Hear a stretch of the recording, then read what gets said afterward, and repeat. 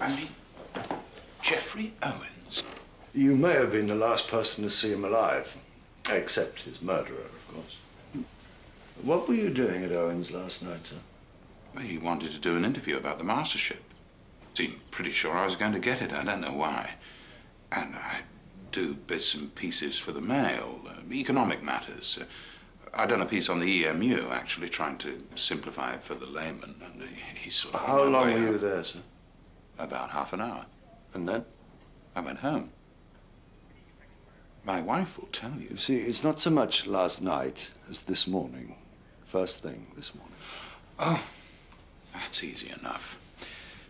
I jogged before breakfast along the lanes around Rousham with Paul Thompson. He's a solicitor in Bicester. He'll tell you. Thank you, sir. And the journalism, that's your only connection with Mr. Owens? Absolutely. Sure, sir. Because, you see, we believe he was engaged in blackmail. Good God. Jeff?